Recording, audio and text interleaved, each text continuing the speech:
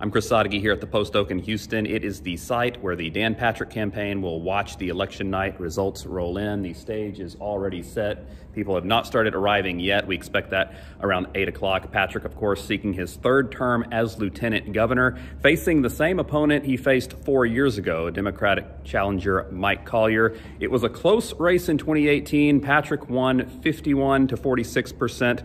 We'll see if that gap narrows or if it widens. Might indicate how voter attitudes in Texas have changed over that time. Stick with us throughout the night. We'll have the latest updates and reaction from that stage once the race is decided.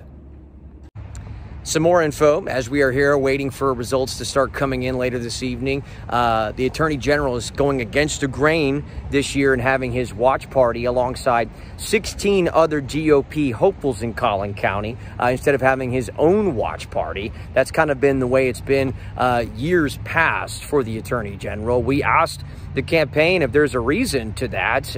Is it because maybe this is a tighter race or the tightest race for the GOP statewide? They said absolutely not. We are literally just standing with other candidates here in Collin County as results kind of come in tonight. Paxton has weathered a lot of controversy while he's been the Attorney General of Texas. 2015, he was indicted for securities fraud.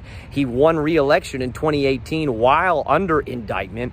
In 2020, he spoke at the rally that preceded the January 6th Capitol riot. And then he was also sued by the State Bar of Texas for discipline because of his efforts to try and overturn or challenge the election results of 2020. And then in September of 2020, several of Paxton's staff members blew the whistle on him to the FBI, to federal officers, saying that he was using his office to help out a political donor of his, and they are now looking at that. They are investigating that.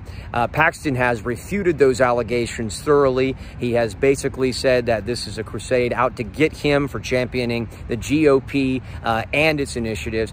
But tonight, like we said, this is the believed to be going to be the tightest race statewide, even though Paxton is leading in polling against Rochelle Garza. Jobin Bunniker is down in Houston covering Rochelle Garza's watch party down there. I'll link his Twitter handle here in a second, but we'll be giving you more updates tonight here at the Haggard Party Barn in Collin County. It's actually in Plano as the results begin to come in here in a few hours. Hey WFAA, this is Jobin Bunniker here at Rochelle Garza's election watch party here tonight, here in downtown Houston. This should be an interesting night, could be one of the closest statewide races you actually see tonight, so stay with us for the results.